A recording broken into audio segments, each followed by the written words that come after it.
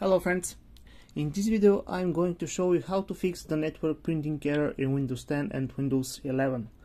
This error is caused by Windows security updates. So let's see what happens when we try to connect to a network shared printer.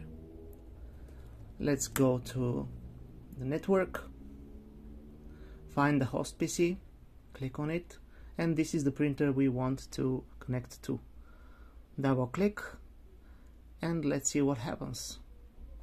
Yep, this is the error message that appears. Windows cannot connect to the printer. See details, and the error is 0x0000011B. This is the error. How to get rid of it and connect to the printer. Let's go to the host PC. This is our host PC. Go to the search and let's go to the registry editor. HK local machine, go to system, then to current control set,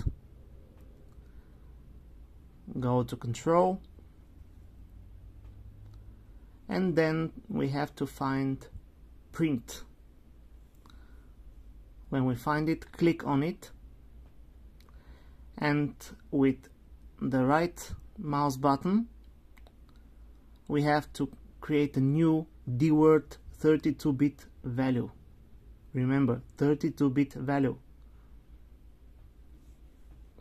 Rename the new value with RPC authn level privacy enabled. This is one word without spaces.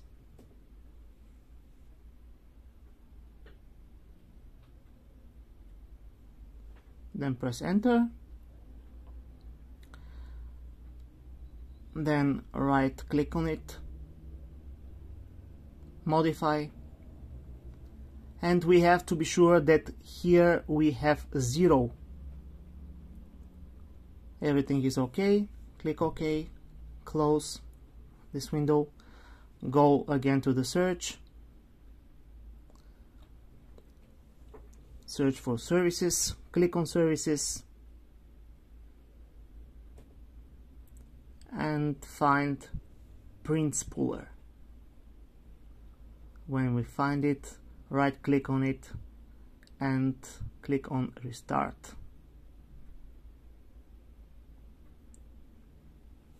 Now we are okay to test on the client PC if everything is okay. Let's go there. Now we are back to the client PC. Let's try again to connect to this printer.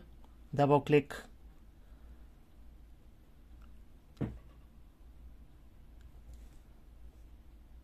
Yes, we are done. That's it. Thank you very much and good luck.